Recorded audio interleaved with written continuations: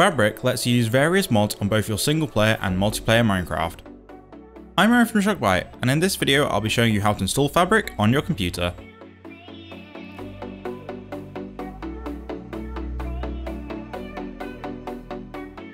To download the Fabric installer, go to fabricmc.net.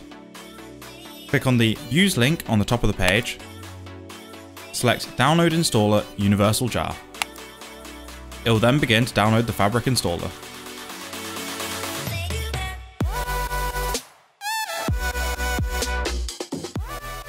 Now that you have it downloaded, run the Fabric installer. It should automatically have the Client tab selected at the top. Select the Minecraft version you want to install Fabric for. You can also select the version for the Fabric mod loader here, although it is best to leave this on the latest version unless a mod requires a different version. Ensure that the install location is in your Minecraft folder. Keep the Create Profile option checked, as this creates a selectable profile in the Minecraft launcher so you can easily select the client version with and without Fabric installed. After you've gone through the options, click Install to install Fabric and generate all the necessary files, which should only take a few seconds. Once it is all done, click OK and close off the installer. Open the Minecraft launcher and the newly created Fabric profile should be automatically selected.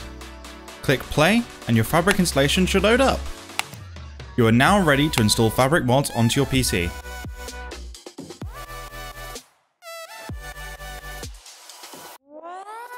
Some mods will require the Fabric API, so be sure to check the documentation of the mods you are installing for any requirements or dependencies. If you found this video useful, then please leave a like and subscribe for more Minecraft and other game tutorials such as this one.